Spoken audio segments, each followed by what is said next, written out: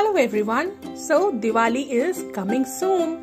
I thought of sharing few recipes which you can easily make at home and enjoy your Diwali with homemade sweets and snacks. So let's see what we make today.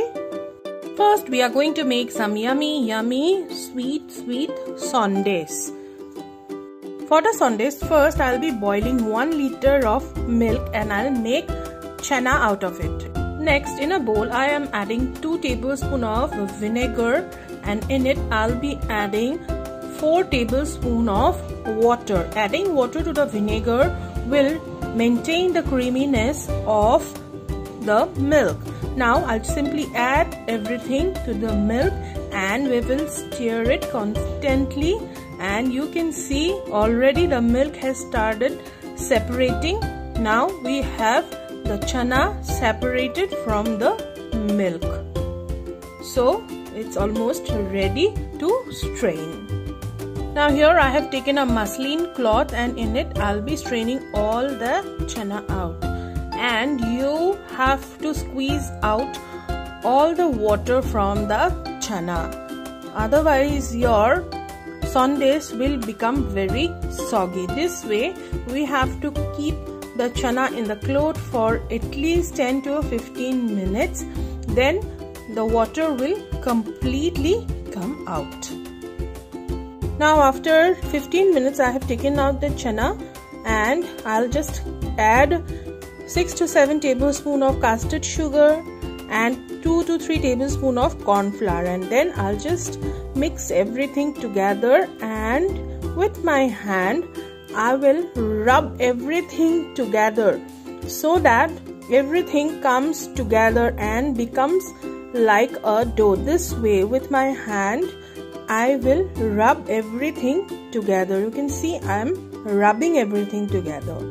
So after rubbing it for at least 10 minutes, this kind of a dough will be ready.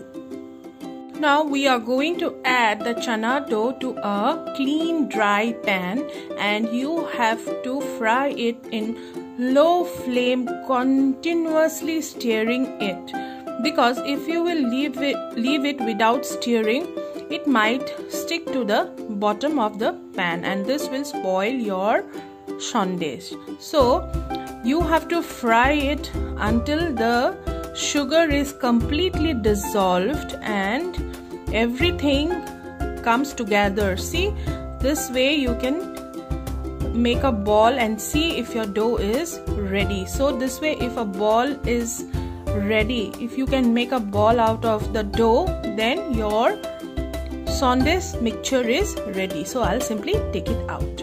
Now again, after taking it out from the pan, I'll just knead the dough once again, and then I'll be adding 3 to 4 cardamom which I have already crushed, and again give it a nice mix, and it's ready to be given a shape of a Sondash, or I'll simply give it a shape of a laddu.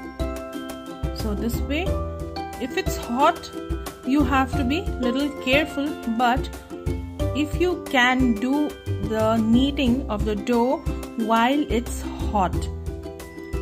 So now I'll simply make a ball or give it a shape of a laddu. This way I'll just make all the Sondash ready.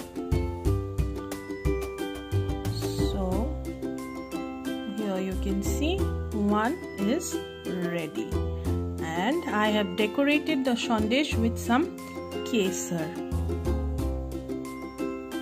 Next we are going to make some fig and dry fruits sugar-free laddu. For this we will be frying some kaju, like 1 cup of kaju and 1 cup of almond in 2 to 3 tablespoons of ghee, and when they turn brownish in color we will simply make a powder out of. Next, in that same pan I'll be frying 1 cup of dried fig and 1 cup of dried khajur, which is dates, and I have soaked them overnight. Next, blend them into a paste. Next, dry roast 3 to 4 tablespoons of poppy seeds. Then in a clean plate, I have taken out the kaju and the almond powder, and then I have added the figs and the date paste, and I'll simply mix everything together. Then I'll simply roll it out after mixing everything together. Then in a plate, I'll spread the dry roasted poppy seed and I'll just roll it all over it. And then you have to simply cut your dry fruits and fig burfi out. So I have kept one sweet with sugar and one sugar free, so that everyone can enjoy their Diwali nicely. After making 2 sweets, now let's make something salty. So we are going to make masala namkeen kaju. So I have added 1 tablespoon of salt, 1 tablespoon of baking soda, 1 tablespoon of ajwain and 3 tablespoons of refined oil or vegetable oil, and then I have added water, and now we are going to make a firm dough. So our dough is ready. Now I'm going to simply roll it out into a big roti. So I'll make a ball and then I'll start rolling it out. So our roti is done. Now with the help of a spoon, I'll simply cut this kind of half shape moon, and this way our masala kaju will be ready. You can use a spoon, or if you have a round cutter, you can even use it. So this kind of a spoon I'm using to cut out the half shape moon.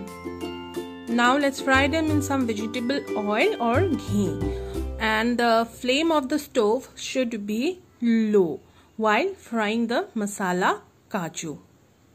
And at last we are going to make the masala for the masala kaju. I have added 1 tablespoon of chaat masala, 1 tablespoon of zira powder, 1 tablespoon of coriander powder and 1 tablespoon of red chili powder.